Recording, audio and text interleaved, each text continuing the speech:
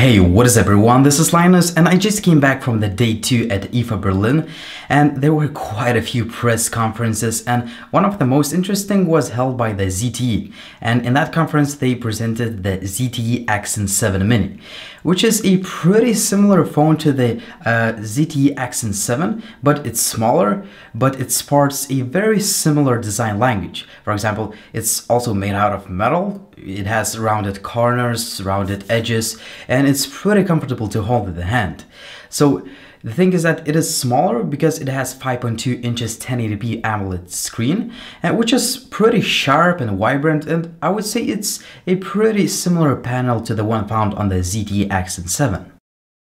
ZTE spent quite a lot of time talking about the audio experience on the ZTE Axon 7 Mini. In fact, it carries all the same hi-fi chips, Dolby Atmos surround system, and all other great features that we know about the ZTE Axon 7. So it has the front-firing speakers and a great audio experience via the headset jack. As far as the specs go, we are looking at a pretty much mid-range level smartphone. It sports a Snapdragon 617 chip, 3GB of RAM and 32GB of storage, which can be further expanded via the microSD card slot. As far as cameras go, we have a 16-megapixel shooter on the back, which has f1.9 aperture, and 8-megapixel shooter with f2.2 aperture on the front. Alright, so one of the most interesting parts of this device is, of course, the pricing. As we know, the ZTE Axon 7 costs almost 400 euros in Europe or $400 in the United States, and the Axon Mini costs $299 US dollars or 299 euros, which is a pretty damn amazing considering the whole package you're getting, all the specifications, cameras, the build quality, hi-fi audio experience.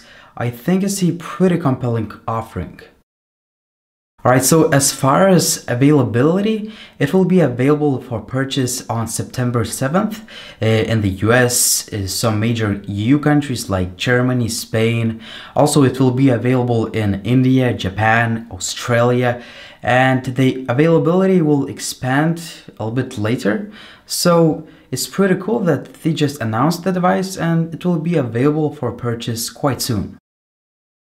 Alright, so that would be it for this video, just a short hands-on video, and I hope to get the ZTE Axon 7 Mini for a review as soon as possible, and I'll try to make the review as soon as possible once I get the device.